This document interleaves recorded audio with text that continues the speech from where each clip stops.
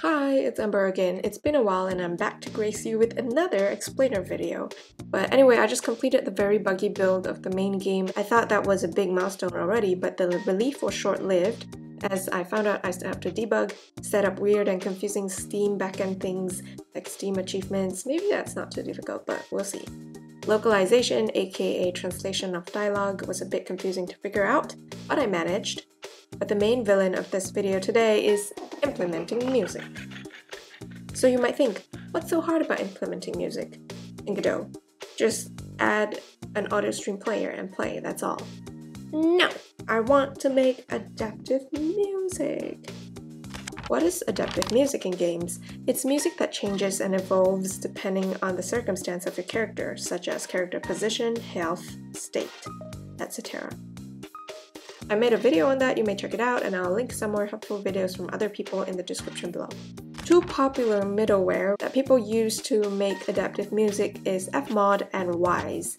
The first problem with this is that I'm using Godot and neither FMOD or Wwise supports Godot integration. I'm not entirely sure how that complicates licensing and whatnot, but the fact that Godot is an open source engine means they won't be officially supporting it anytime soon. But thanks to the people who go by this username here, there's a GitHub repository of Godot integration with Wwise. I tried that out and spent some days watching Wwise tutorials, but the whole process was very intimidating with lots of confusing code. If you watch my videos, you probably know I'm not the best coder, and it doesn't help that things were popping up red in the debugger over and over again, things I didn't understand and therefore could not debug. I gave up and fled into the arms of a Godot plugin by this person called Godot Mixing Desk. Godot Mixing Desk is great. It's easier to understand than Wwise, but Wwise has a visual editor, which makes audio easier to edit. But again, red things kept popping up in the debugger, and I didn't know how to fix them, or admittedly, I didn't want to dig amidst all these codes someone else has written to find out the problem. At this rate, I might as well be making my own adaptive audio system. Terrible idea really, but it cannot be helped. So as with my previous dialogue system tutorial, I will just be explaining the big picture logic of my audio system. I don't know if my way is the most efficient way, so if you want to share your suggestions, we shall be happy to receive them in the comment section.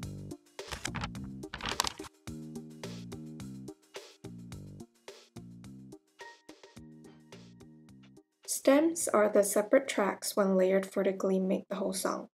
DAW, software for making music, a lot of you guys know this, and stuff, this set of lines. You'll benefit from prep work such as creating a flowchart. Map out the scenes in your game, note down what music will play in every scene, what instruments you will layer, etc. This will help you figure out features needed for your own adaptive audio system. Second, you may want to watch FMOD or Wwise tutorials because it will help you figure out how to structure your own adaptive audio system. So after doing the flowchart, I've decided that these are the features that I need. The node tree, or the organization or structure of my audio system, whatever you call it. Please use it just as a reference because this part is flexible and varies from project to project. The first thing I have is a singleton audio manager, which manages all the functions you can call in your game, such as triggering and muting stems. I've thought about the ways having my audio manager as a singleton might fuck my project up, but so far I have found nothing critical, so I think it's okay for now. Under that, we have the song. Every song is saved as a TSCN, which is a scene in Godot. I instance song scenes every time the game calls for the song through our singleton audio manager. Each song has song data. This is important for figuring out the seconds per beat. The DAW uses centiseconds, so I have a seconds to centisecond converter in my script. The next node you'll need under your song scene is the very important timer, the VIT. I use a timer to emit a timeout signal every time a beat passes. How do we figure out how long is a beat in the song? Math! Let's use this pseudo stuff here. There's 2 bars, 4 beats in each. Let's say this is a 60-second song.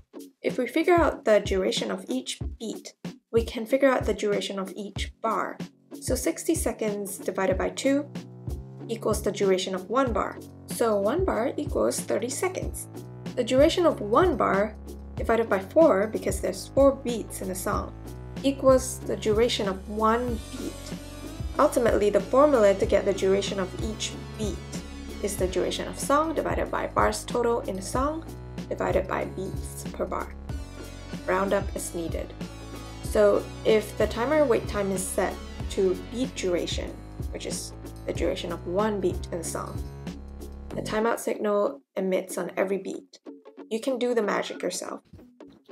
Just an example to tickle your creative cells, you can emit a signal on every bar so you can introduce a motif only when the next bar starts, instead of jarringly in the middle of a bar. Pretty cool. Containers, the foundation of our song. Each container stores audio stream players of different stems. Core container stores all the stems that will play no matter what. If stems are put under the random container, it will generate a random number for each stem. Between 0 and 1, less than 0.5, it plays this time around. More than 0.5, it does not play. The number changes every time it loops. If stems are put under the sequence container, they play in chronological order. First time the song plays, the first track gets played. Second time, the second track gets played. Loop again, we go back to the first track. If stems are put under the trigger container, they are muted by default and will only play when called by Audio Manager Singleton. The next thing, AnimationPlayer. Remember I talked about how referring to FMOD and Wwise tutorials might help? I really like the visual editor in Wwise, so I used AnimationPlayer in Godot to order and structure my music. It helps save storage too because you don't have to export the whole song, but instead you can just export just the stems that you can position as you like in the AnimationPlayer node. But if you decide to use AnimationPlayer like me, remember, use audio playback animation track instead of property track. That way you can trim, move, and edit the tracks itself instead of editing animation keys. You can use the snap down here to snap to the length of a bar. Tween is used for fade in and fade outs. But remember again, reset the volume to default after fading out. I forgot to do this and you don't want to waste time being frustrated like I did. Finally, let me share some tips that will make this process potentially a bit smoother for you if you decide to make an audio system after all this info. Firstly, don't worry if your code gets a bit messy. Just try not to use potentially buggy code, such as having too many GD script files scattered around that are dependent on each other. This will result in situations where children are not yet ready but have already been called by the parent node, which will be a bug. Second, if you encounter a weird stitch, check your remote panel when you play your scene to see what nodes are introduced to the scene in real time. Phew, that was a lot of info and work. I am tired. If this is all too much for you at the moment, that's fine. You can always rely on fade in, fade out. Personally, as a gamer, I don't think simple fade in and fade outs disturb the immersion at all. By the way, my game, The Secret Life of Dorian Pink, is on Steam. I would really appreciate it if you would go and wishlist it so we can trick the Steam algorithm into believing that this is a desirable game. If this was helpful or entertaining, like and subscribe. My subscribers are the source of 5% of my motivation. That's significant, right?